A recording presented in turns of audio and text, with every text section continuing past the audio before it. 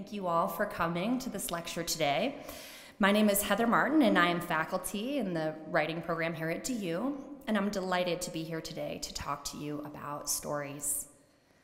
Like you, there's part of my story that begins with first days at the University of Denver. Some years ago, I was a graduate student in my 20s, freshly moved from New York to Denver to study creative writing at DU. I can remember the energy I felt stepping onto our campus. There's a unique kind of liveliness to the fall quarter I found, a newness, a vitality that permeates the air. In part, it's the promise of a new academic year for students, staff, and faculty. It's an impulse toward structure and productivity after the warm days of summer have come to a close. But I think a big part of the energy is the influx of new students, a first-year class, a new group of scholars who bring with them new ways of thinking, new ideas, and new voices. After 15 years, 15 fall quarters, I still feel that same excitement at this time of year. So let me be one of many to welcome you to the University of Denver. We are excited you're here. The title of my talk today is The Anatomy of Story. In my description, I promise to speak for a bit about stories, how they work, what they can do, how they inform who we are, and what makes them lasting. When I first imagined this lecture, I framed it as an anatomy lesson of sorts, a breakdown and a thoughtful exploration. But as I set out to prepare, I began to question this idea of anatomy. Is there, in fact, a science to story, a structure and an order, a formula to follow? The answer, if you ask Professor Google, is yes. Countless lists, diagrams, charts, tables, webinars, videos, classes, even the glorious story sandwich, which I've replicated here, all present digestible ways of understanding stories. To write a good story, they suggest, do this. Certainly, there is value to discussing discrete parts of story, and certainly there is value to describing the outer shape and structure of stories to novice writers. But at the university level, we need to go deeper, to peel back the skin further. The metaphor of the physical body was insufficient. I wanted to get at something more elusive. What I wanted to do was more than a dissection and a naming of parts. Rather, I wanted to find the soul of story. It is the soul that makes stories powerful, the soul that compels us to keep them with us long after we stop reading and stop listening. As incoming students this week, it's likely that you've told several versions of your own story, where you're from, how you came to be at DU, who you are. This year's common reading, Thomas King's The Truth About Stories, takes up this topic at length. He goes so far as to say, the truth about stories is that that's all we are. Let that sink in for a moment. All that we are, he says, are the stories we tell.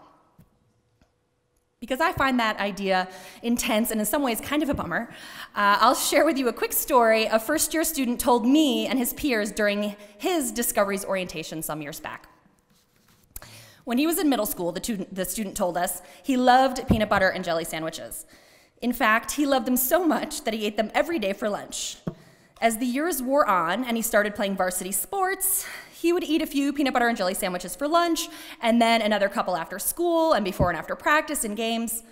By the end of high school, it came to be that he was eating somewhere in the neighborhood of 15 peanut butter and jelly sandwiches a day. As you would imagine, this did not go unnoticed by his peers. In fact, he became known by all the students in his mid-sized high school as the PB&J guy. And it wasn't a bad thing, he said. Everybody knew him, and in social situations, if ever there was an awkward moment or lag in the conversation, the peanut butter and jelly thing could get him out of a social jam, if needed.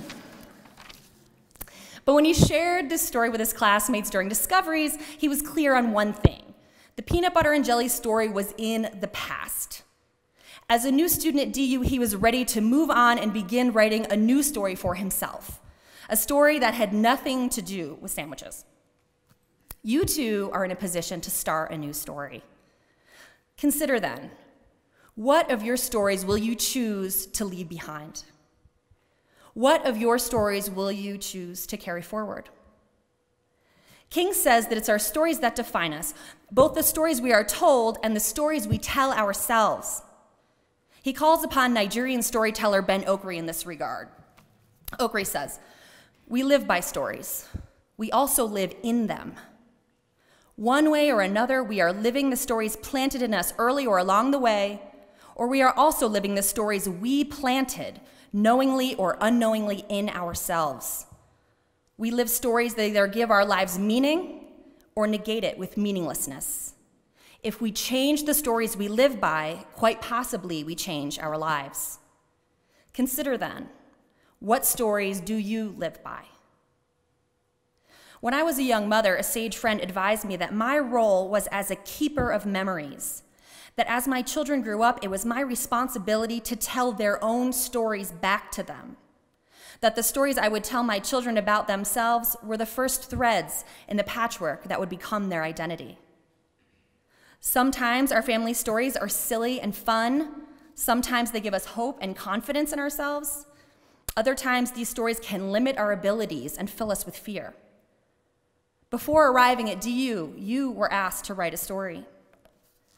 Perhaps this was an enjoyable task, to look into yourself, to find a story to tell, a story that you could take with you on your new adventure at DU, or to use to introduce yourself to others. Or maybe this was a tedious or even painful task, the act of sorting through the stories of your past. Maybe it was because the stories were scary or embarrassing or traumatic. Or maybe it was painful because your stories felt small or meaningless. As a writing professor and a student of story, I empathize with all of these responses and affirm that they are valid and essentially human.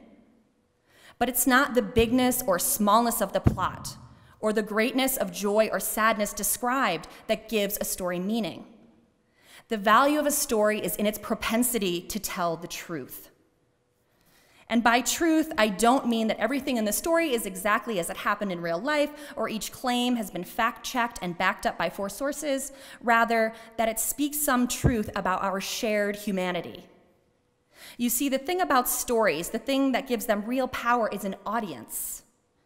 Stories are uniquely human because they can be shared across bodies and minds.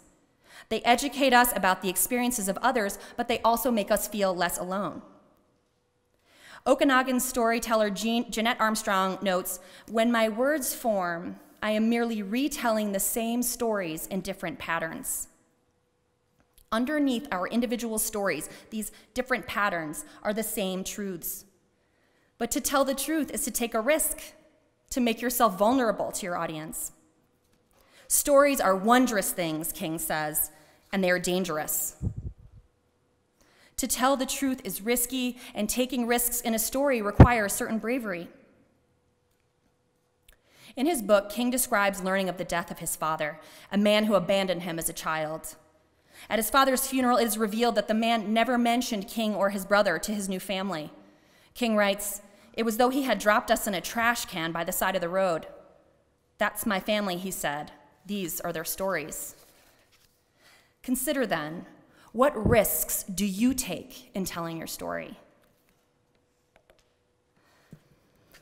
When I was 16, I jumped off a bridge, that bridge, in upstate New York. And the reason was not, as my mother later wished, because my friends did it. All alone, I hoisted myself onto the guardrail and clung to a girder. Breathless, I wanted to jump. And for the first time, I did. When I was 20, I went parasailing on the so-called Queen of American Lakes, Lake George in the Adirondack Mountains. If you don't know, parasailing is the activity where you're strapped to a parachute that's then dragged behind a boat. When I got up there, I felt the urge to jump, to fall. I even managed to unhook one shoulder harness. The boat driver cut the engine when he saw me dangling by a single carabiner. The crew assumed it was an equipment malfunction. "You must have been so terrified," the driver said. I nodded, but I wasn't afraid of falling. I was afraid of myself. When I was 30, I visited the Royal Gorge Bridge in Canyon City here in Colorado, 1,053 feet above the Arkansas River, once the highest suspension bridge in the world. I held my young daughter's hand as we walked across the bridge. The wood planks buckled under our feet, and again I was dizzy with the urge to jump. It was in that moment on the bridge that I remembered the Ferris wheel at the fair. I remembered riding the ride with my grandmother as a young girl. At its most vertical point, she pitched our cab forward and announced quite plainly that she hated such rides because when she rode them, she felt the urge to open the gate and jump out. What I had for so long considered my own strangeness, illness, and alienation was now linked to another person. It was a different pattern, but the same truth. If we agree that a purpose of story is to find the truth, we must then, in search of that truth, look to others. This looking to others can be called many things. In the academy, we call it research. When we think of the great Western writers and storytellers, we imagine them sitting at their desks, bellied up to their computers, typewriters, and tablets, buried under stacks of paper, simply being brilliant. We imagine the magic of their minds. But writers, storytellers, like all great thinkers, build upon, rely on, and benefit from the work of others.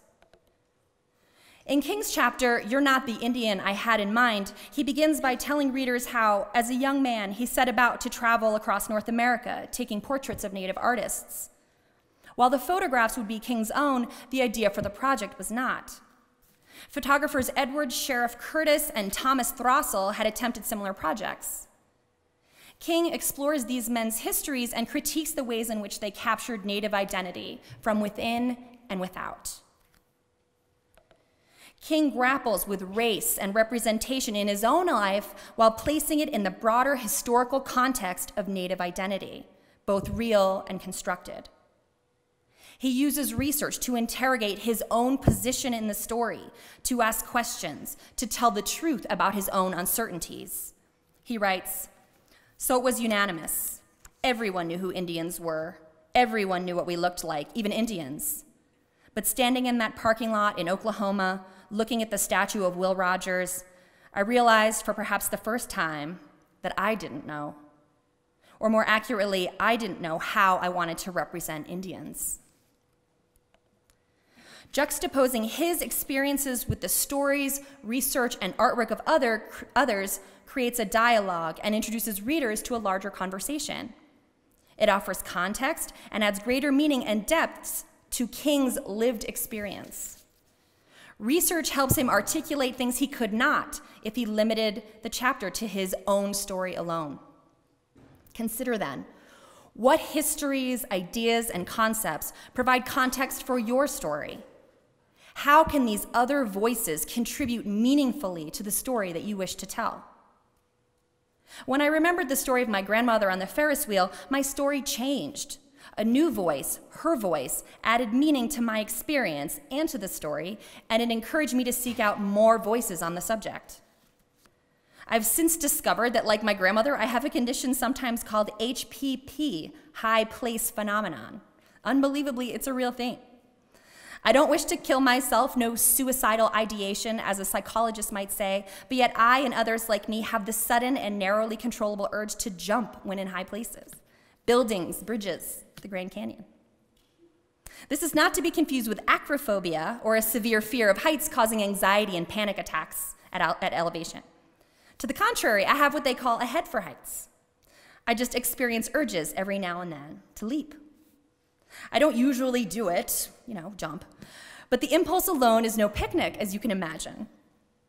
The research I did on HPP further suggests that it is often rooted in childhood experiences involving heights.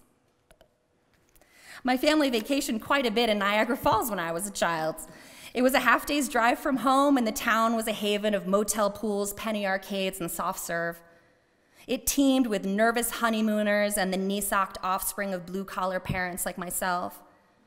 The amusements in town were fun enough, but my interest was always with the falls.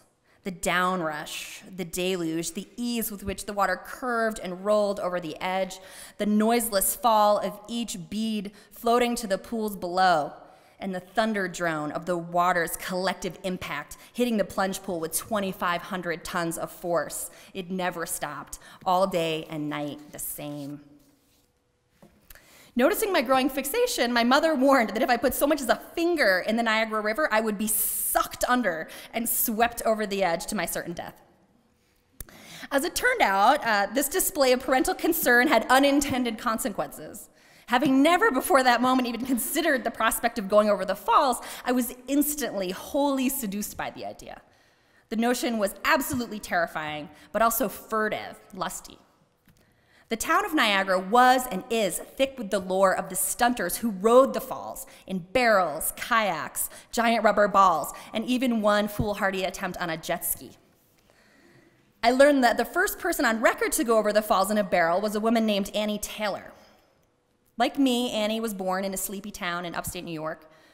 Her life was reasonably comfortable by all accounts, but in middle age, she suffered the death of a son in infancy, and then her husband shortly thereafter. Her biographers report that she was a widowed teacher with aspirations beyond the clamor of the schoolhouse, and that her feat was in the name of fame and fortune. As a young admirer of Annie, this female daredevil, I found this difficult to believe. I gazed across the precipice at the gushing torrent and thought surely Annie was like me, illogically, hypnotically drawn to the silver cataract and its breathtaking vertical spill. There was something voluptuous, something fleshly about the falls, the impossible plunge, and even Annie herself. There was a photograph I found of Annie in the Niagara Museum standing beside her barrel. She wears a long black dress and a large brimmed hat. Her moniker, Heroine of Niagara Falls, is emblazoned in white letters across the barrel. She looks hard into the lens, at me perhaps. When Annie fixed her sights on the falls, she reinforced a wooden barrel with iron bars and lined the interior with a mattress. She had great trouble finding people to help her on her mission, friends not wanting to assist in what was, they presumed, an obvious suicide mission. On October 24th, 1901, her birthday, Annie climbed into her reinforced barrel and instructed a friend to propel air into it using a bicycle pump. When the barrel reached 30 psi, the hole was plugged with a wine cork. Annie went over the falls that day, and she survived. Were Annie seeking fame and fortune, she never got it.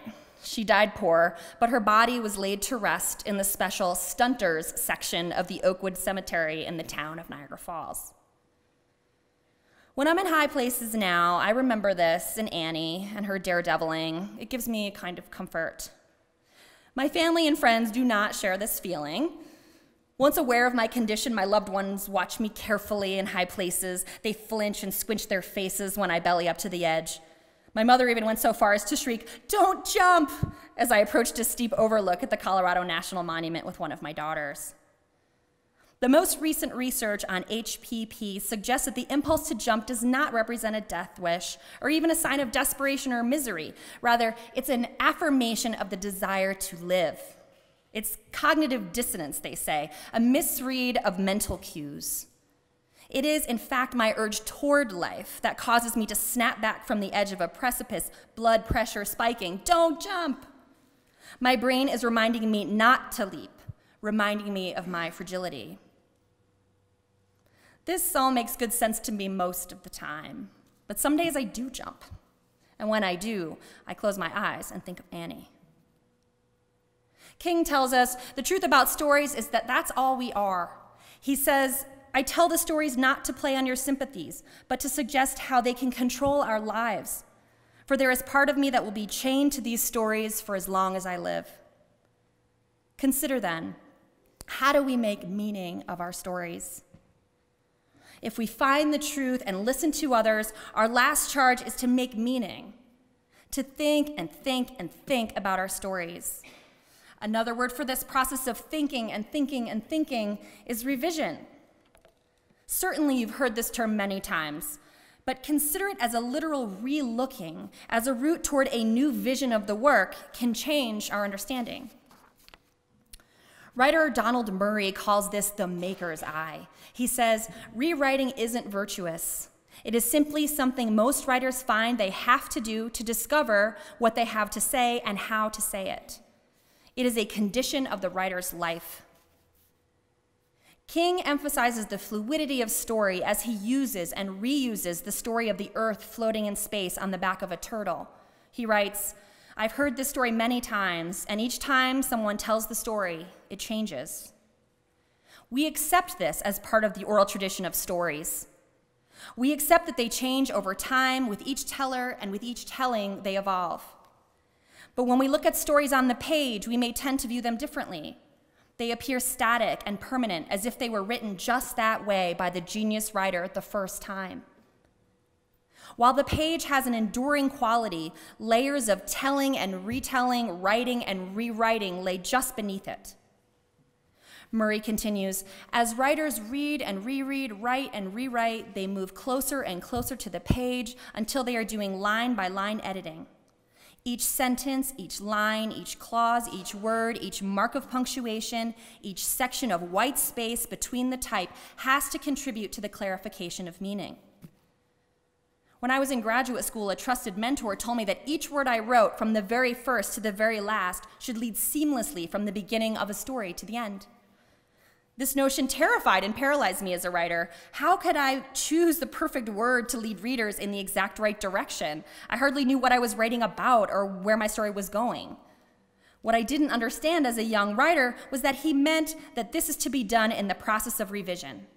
It was only once I had composed the story that the work of meaning-making truly began." And this is true of our own stories, both those on the page and the ones we tell ourselves about ourselves. They are living things that can and should change and evolve over time. Gerald Visner, who will be visiting campus this quarter, writes, "There isn't any center to the world but a story." So as you set about to revisit and remake your stories, recall the language I've offered you today. Tell the truth. Listen to others. Think and think and think about your story. I hope you will use King's stories and my story to think about your own, to question and revisit the stories you've been told and tell yourself, the stories you've committed to the page and the stories you are in the process of telling. And consider the stories you live by, the stories you want to carry forward and leave behind, the risks you take in your stories, the histories, ideas, concepts, and voices that will make your story stronger and more meaningful, and the ways in which you present and represent the meaning of your story through careful attention to language. King tells us, "One of the tricks to storytelling is never to tell everything at once, to make your audience wait, to keep everyone in suspense." As the chancellor noted in your welcome yesterday, just as the University of Denver has become part of your story, you have become part of our story, DU's story. And believe me when I say that we are all waiting in suspense to see the mark you will make. Thank you for listening. Oh, wait,